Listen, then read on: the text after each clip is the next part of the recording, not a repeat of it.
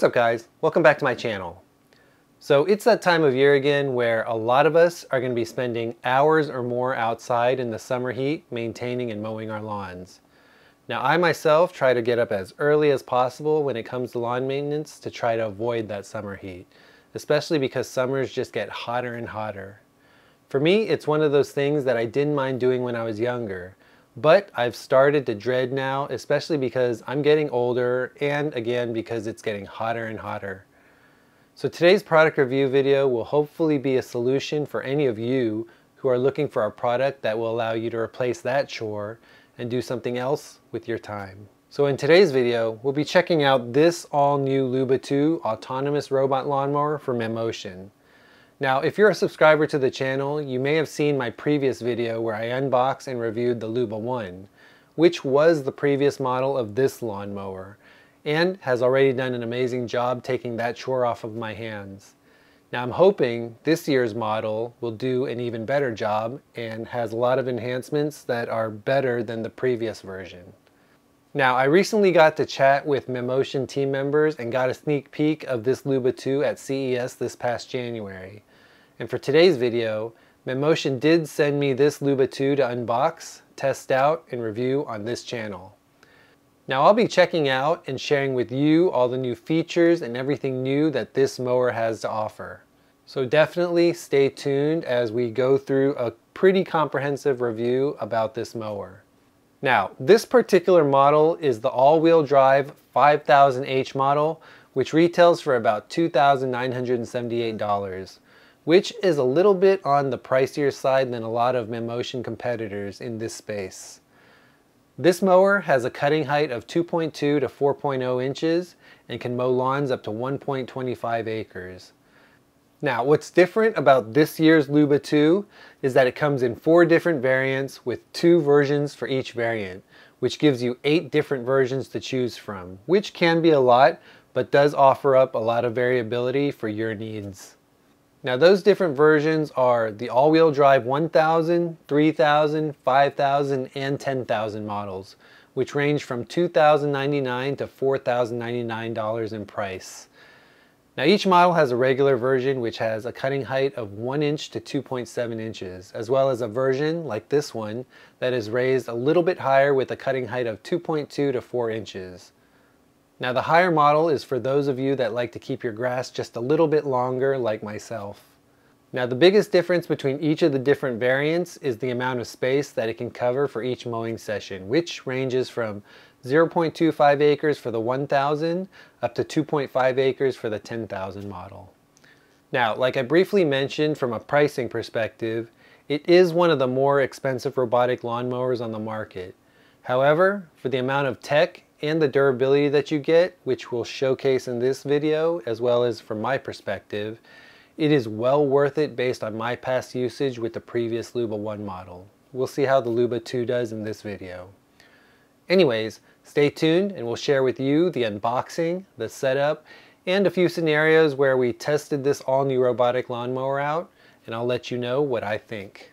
Stay tuned.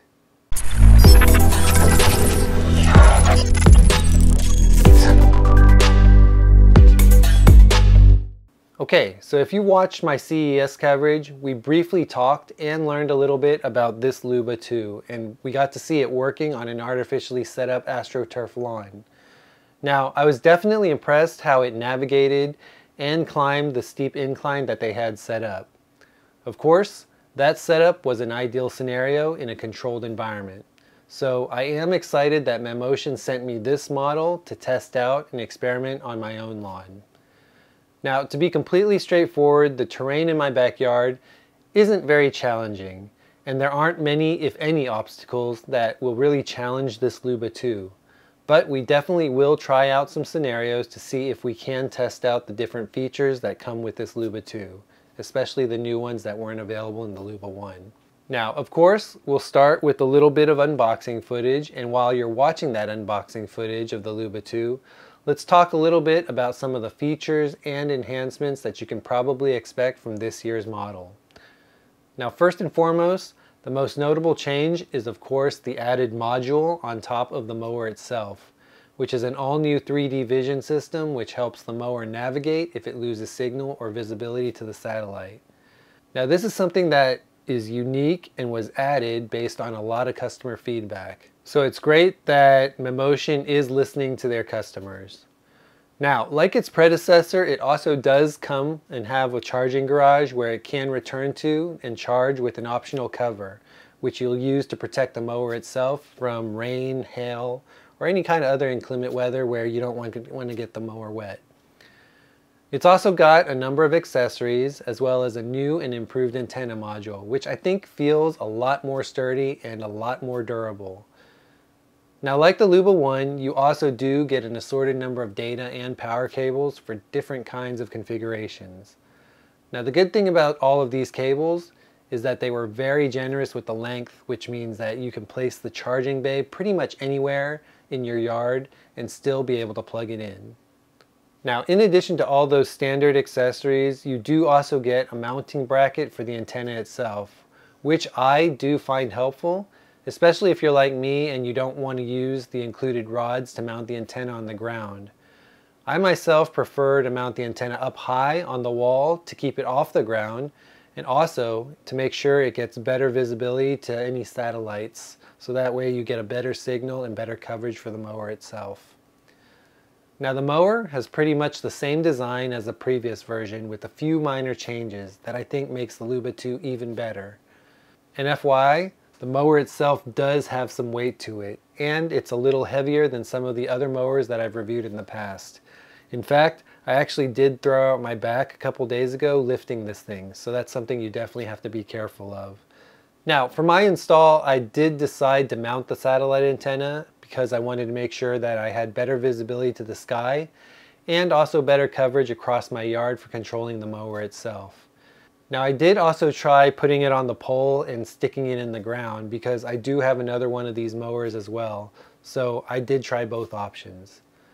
Overall, installation is fairly easy and it requires you to run the cable from the antenna down to the base station itself. Now, when it comes to plugging in and powering both the base station and the antenna, you do have the option to power the antenna separately, or you can plug it in directly into the base station and use a single plug from the base station to the outlet. Now this is the option that I chose, so I would only take up one power outlet instead of two, which is I think the option that most people will choose. I'd say probably the only time you'd choose to power them separately is if you're placing your antenna somewhere else in your yard and your base station somewhere else. But typically I like to power the antenna by plugging it into the base station, so I'm only using one plug, especially since I usually keep them pretty close to each other. Now when it comes to the base station itself, I do like this new version because the cables are built into the base station instead of needing to plug the cables into a port on the station itself.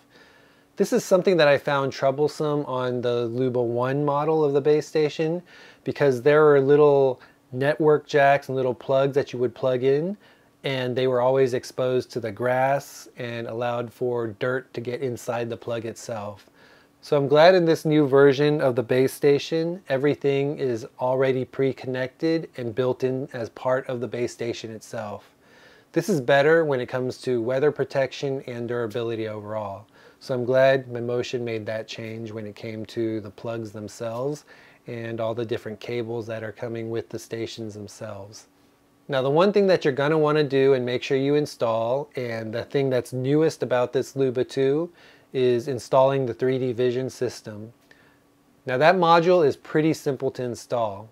All you have to do is unscrew the plate cover on the top of the mower and then replace it with the 3D camera module by connecting a few wires and then securing the modules using the screws that came with the packaging.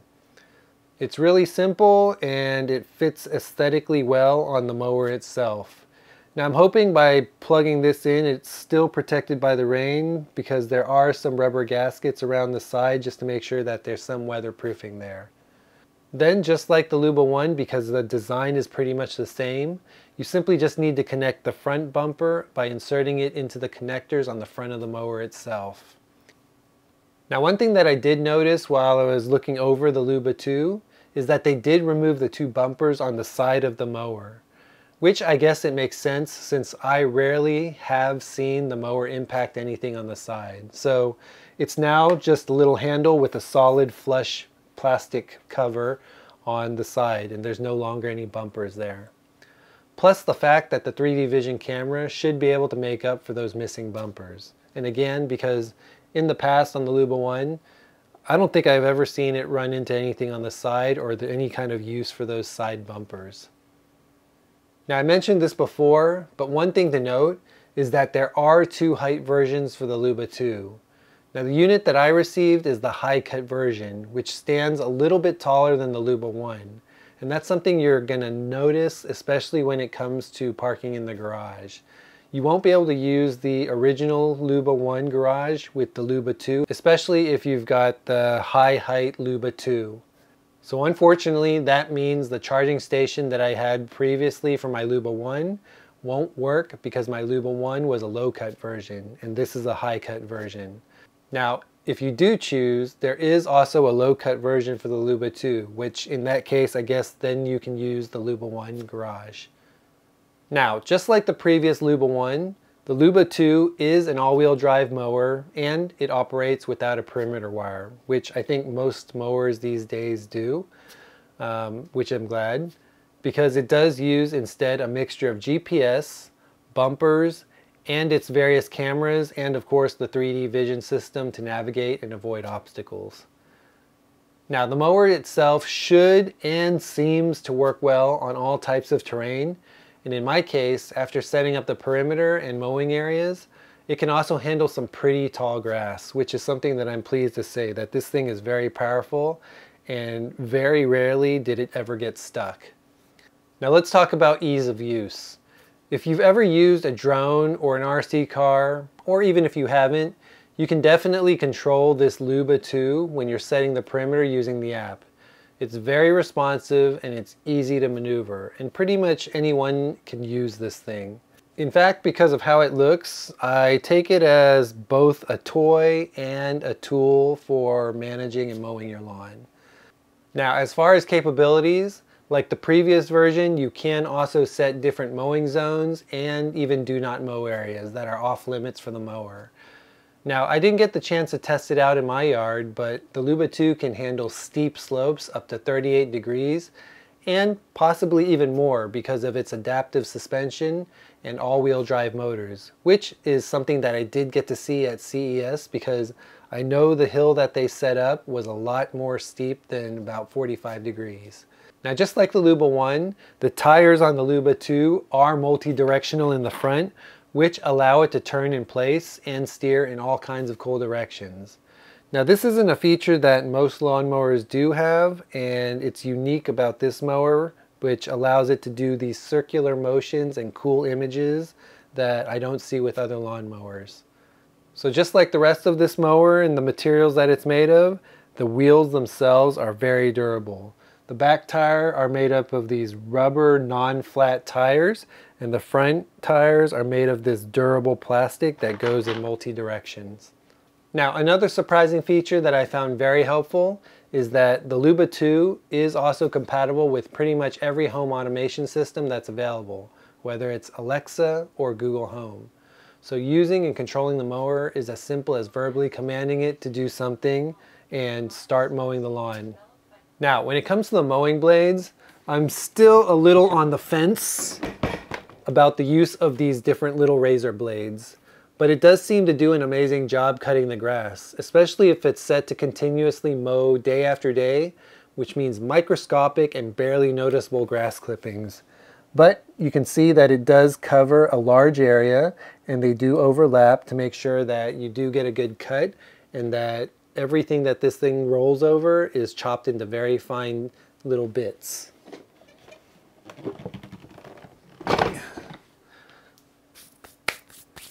Okay, and then finally, just like the Luba 1, the Luba 2 can be virtually self-reliant and self-operating because it will automatically return to the charging base to charge when it's low on battery, and then it will continue mowing where it left off once it's done charging. Now, one of the other small improvements that I noticed are the buttons on the top of the mower itself. Instead of independent pressable buttons, you've got these flexible buttons that are built into the frame itself, which is an improvement in waterproofing and moisture penetration control. So it's good that these are now one little pad itself, and all the buttons are located under this waterproof surface. Now, in addition to that, you can also monitor and track the Luba 2 using the app no matter where you are and at any time. That and an additional feature which allows you to use the vision camera to see exactly what the mower sees through a live video feed.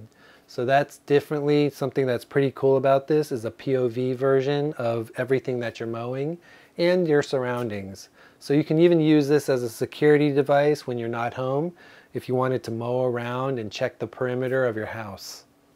Now, in addition to all of that, they also did build some fun features into this new mower itself, which allows you to cut different customized patterns into your lawn, as well as pictures and different shapes, and even other creative designs, which, I might do in a follow-up video when my grass is a lot longer.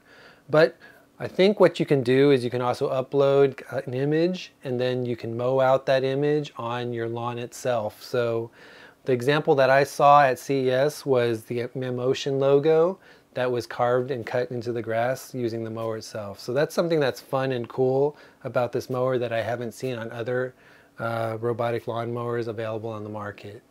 Now, overall, I do love this new model. Mammotion took what was great from the Luba 1 and they enhanced the Luba 2 with even new and better features, and they made amazing changes and updates based on a lot of customer feedback, which is something that I guess we can all appreciate, is that they do listen to their customer. At the end of the day, the Luba 2 is definitely a step forward, and I am super excited to see what enhancements are made through future software updates and hardware iterations. Because that's one thing that I also didn't mention, is this thing does get better because they do over-the-air software updates. And of course, because they do listen to customer advice, and they will most likely add enhancements based on customer feedbacks in future models. Now, the only contention that I do have is, of course, the price. This may be one of the most expensive autonomous mowers on the market, but of course, like I mentioned, you definitely do get your money's worth when it comes to build quality, materials, and of course features. After all, you do get what you pay for, and if you're in the market for something that's going to last, this Luba 2 AWD autonomous mower is definitely the one I would recommend you get.